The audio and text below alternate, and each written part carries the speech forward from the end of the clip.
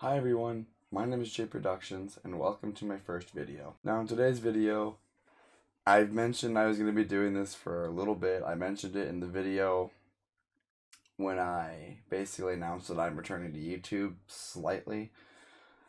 And this is going to be, today we're going to be going over the top 10 assault rifles in Call of Duty Zombies.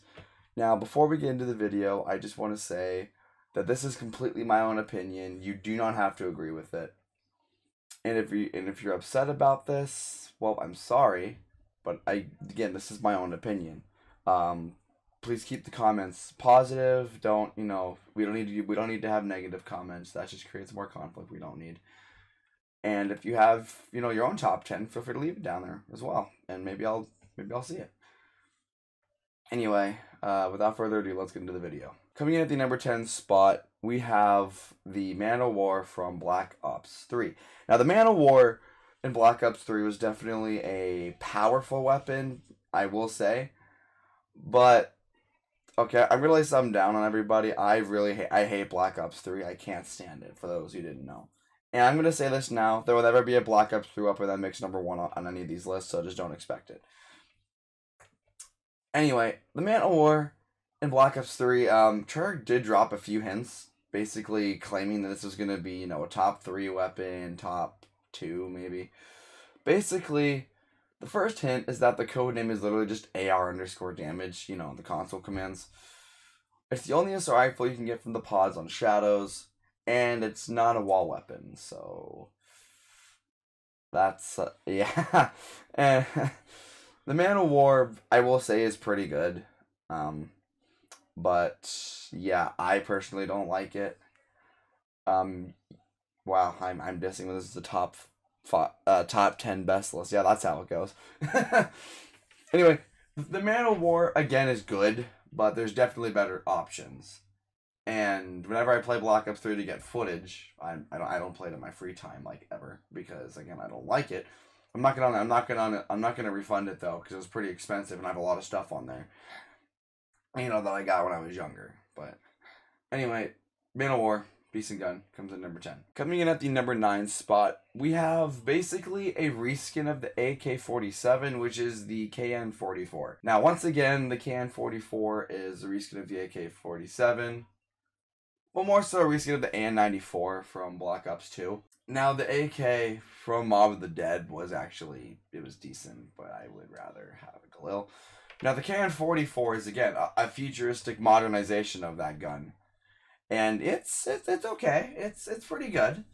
Now, when I was, again, in my younger days, I did use that gun a lot because I thought it was a good gun. Now, like round 40, round 50, this thing is just not an option. It's not going to kill very fast. Even with double tap 2.0. Now, the KN, one thing it has going for it is it is a wall weapon. That is huge amount of points. If you can get a weapon off the wall, that is usually a really good thing.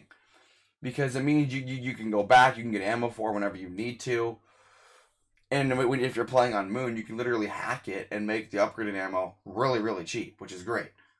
You can make upgraded ammo cost what it would for regular ammo. And I think Moon was like the only map to ever have that feature, was to make the upgraded ammo cheaper. Now, yes, it will make the regular ammo more, like the price of upgraded ammo, but when you have an upgraded gun, like ammo's freaking, it's expensive. You gotta bring it down. Again, the KN, I've used against Panzers on Origins. I've used it against Panzer on Drak, matter of fact. I've used it against Thrashers. I've used it against Manglers. It is decent. I will say. The KN-44 again is just an AK-47 and it's awesome. Wow, me saying Black Ops 3 gun is awesome. That doesn't sound like me at all. Anyway, I don't really have much more to say about the KN. I'll just be rambling on and on. So. Yeah, next gun. Coming in at the number 7 spot, we have probably the best assault rifle, or one of them, in Black Ops 3, and that is the HVK. The HVK, I will say, for being a Black Ops 3 gun, is really, really good. I've gotten to high rounds with the HVK, and again, on DLC maps, it is a wall weapon.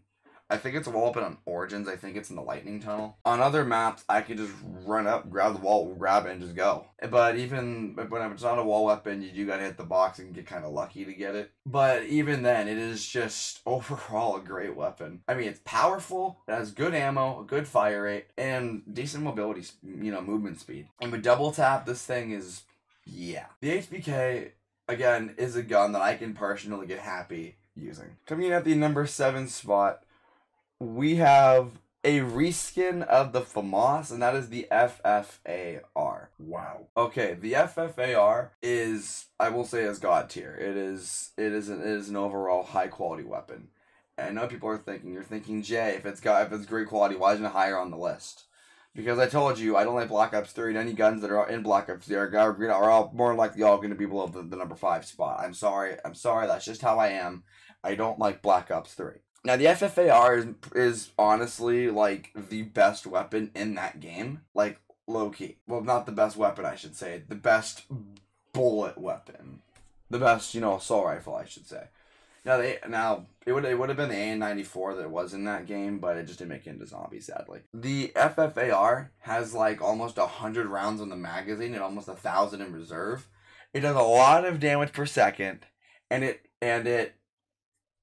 it's overpowered. It's pretty good. Now, people are going to say that where it mainly shined was Gorod Krovi, and despite the game, I have to agree. It was great against Manglers, it was great against zombies, it was great against those flying drone dudes. I don't know what they're called. Now, when I can get away with it, I will honestly, record on Keen Under Toad on Black Ops 3 because it's like the easiest map to record on. And the FFAR is, I believe, is in every Chronicles map. So I can literally play Kino, and that's what I did.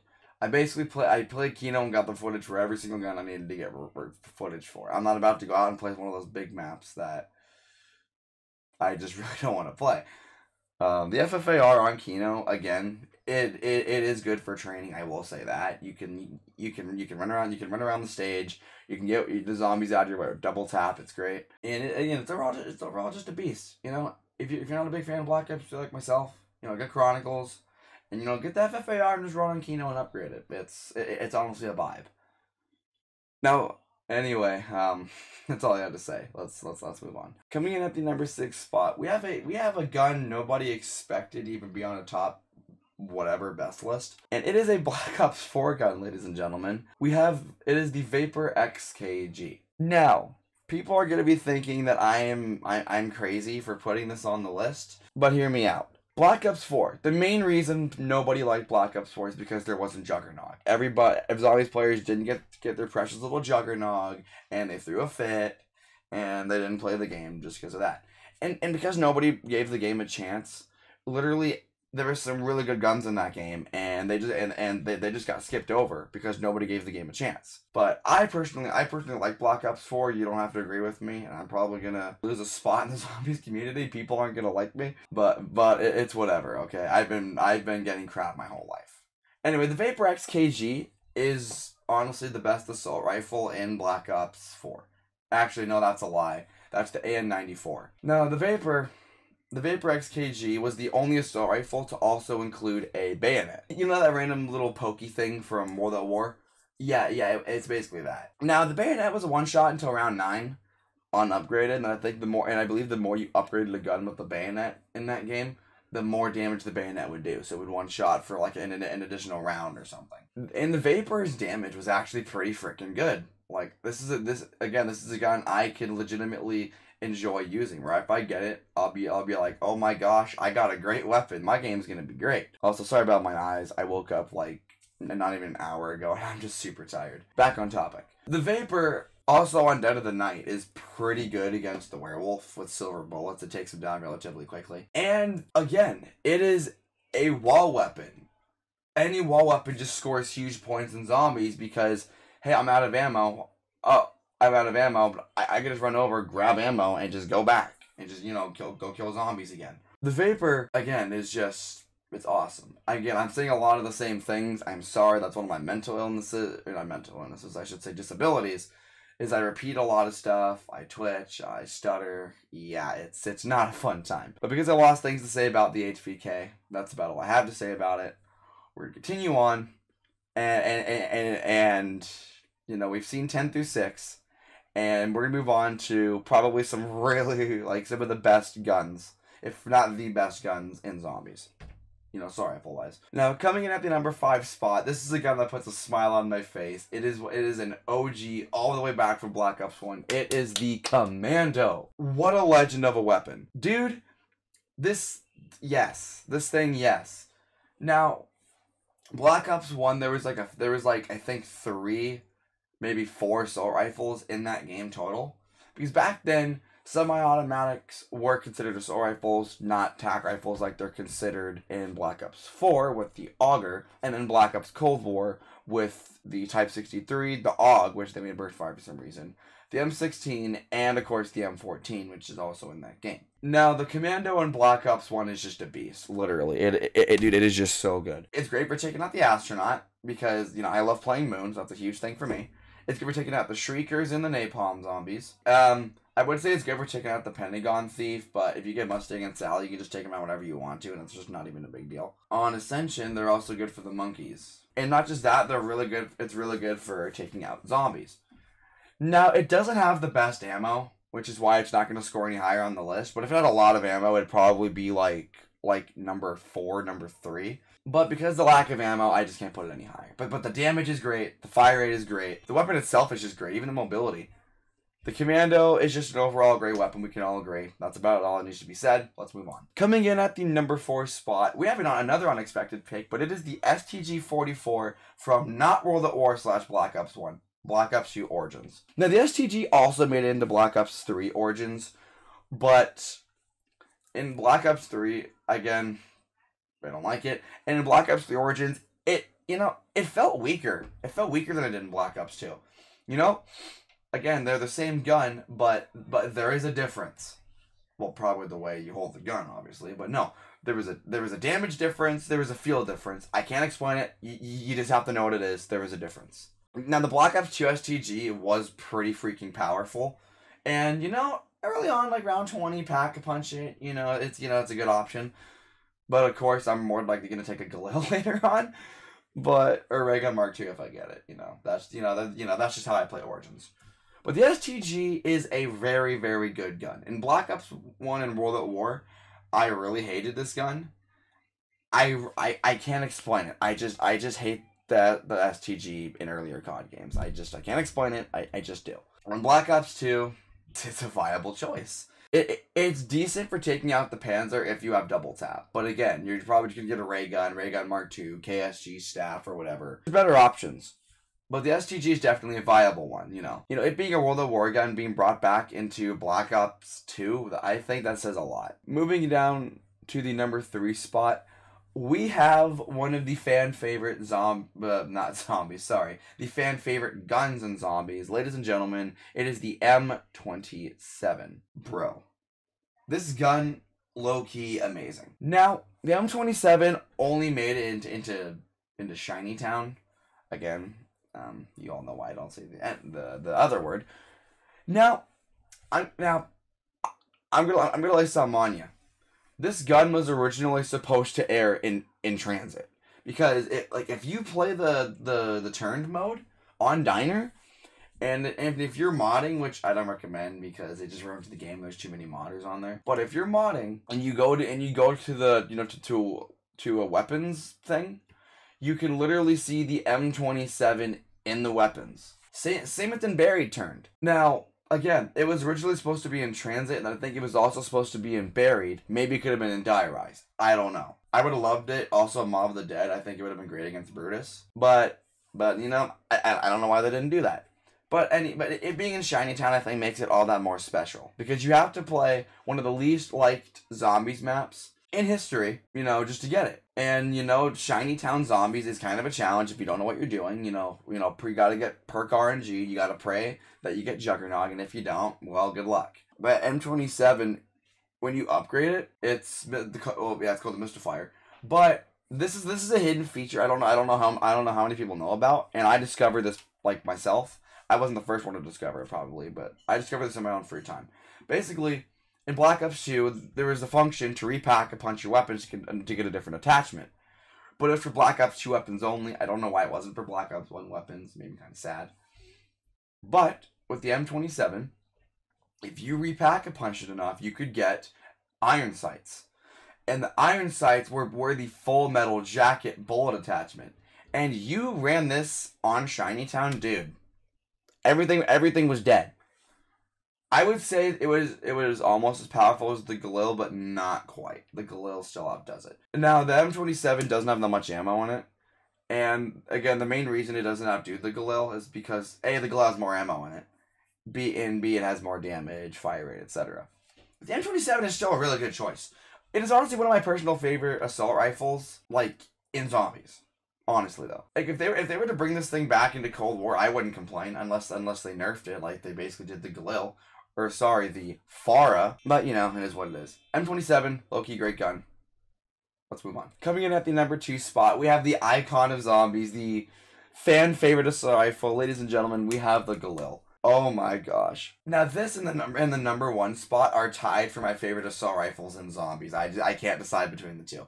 But the Galil, dude, if you get a Galil, you're just set for the game. Like literally. Just you get a Galil, just run in there, have fun. Especially with Double Tap 2.0 and Black Ops 2, this thing could take down anything. Panzers, if you could hit your shots with the Panzer with an unupgraded Galil, dude, Panzer just rip. Panzer would just go down. Even zombies, even Broody Boy. The Galil, I could probably talk about the Galil for a little bit, and people would probably like to hear people talk about the Galil as that's probably their favorite weapon. But again, we have another weapon to get to. But the Galil, I'm just gonna say the Galil is perfect. It is the best assault rifle. No, I'm just kidding. It's not the best, but it's perfect. It's one of the best assault rifles in zombies. Well, no, it is one. Well, yeah, it's tied for the best one. It's just perfect. We move on to the number 1 spot. I do have an honorable mention, and that is the OG M16. Now, people are probably wondering, Jay, why is the M16 on the list? It's a tactical rifle. It's a tactical rifle in Black Ops 4 and Black Ops Cold War.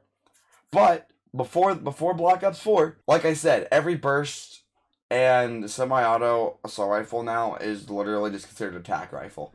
I don't know why that is. But the M16, honestly, is, again, one of my favorite guns in zombies. No, more so the Black Ops 2 and Black Ops 1 M16s over the Black Ops 3 M16. Because, you know, the Skull Crusher, you know, with the noob tube on it.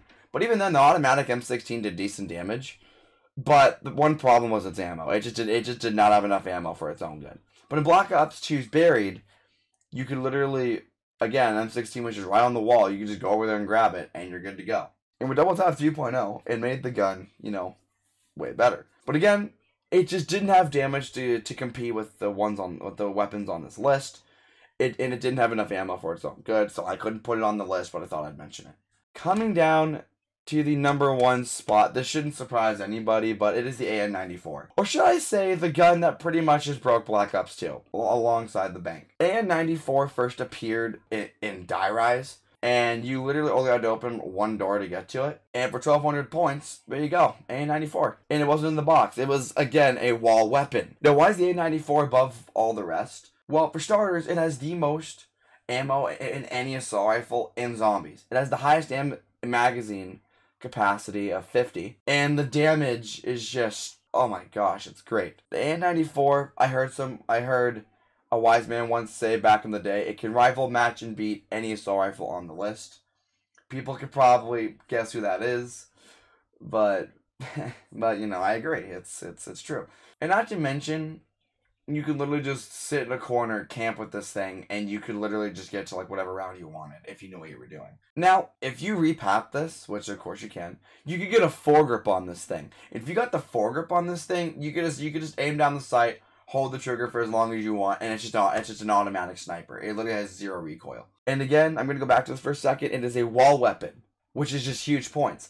Unburied, you don't got it's a chalk drawing, so you can just grab the chalk, throw it in, and just, you know, just go. Just have fun on Buried. You combine this with the Paralyzer, you could just fly over zombies, or Ray Gun Mark II even. And AN-94 is just amazing. Again, it is, I love it and the Galil the same. I can't decide between which one I like more. AN-94 is a wall weapon, and it's, you know, broken, but the Galil is higher damage, and it's an OG gun that I've been using since childhood. I can't decide. They're both just really good. But anyway, that is going to be it for today's video. I do hope you guys enjoyed it. I'm sorry I took so long to post this. I just never had time to, to like record this, to record the audio, the webcam footage, so I apologize. But if you guys have any other top 5s you'd like me to do, leave them down in the comments below. But I will say that they have to be zombies themed. I'm more than likely going to do like way more zombies top whatevers. Weapons, perks, maps, etc. But it's cool. Getting the hard part is honestly just getting the footage for the maps, because I sometimes don't even get the weapon that I need to get, which is just really unfortunate. But again, it's what it is. Anyway, I do hope you guys enjoyed. If you did, be sure maybe consider leaving a like down below. If you're new to the channel and you want to see more content from me, then feel free to subscribe. I lost like 20 subscribers because I didn't post for a while. But I'm going to start posting as, a decent amount of time. Anyway, thank you all for watching. I've been Jay Productions, and I will see you all next time.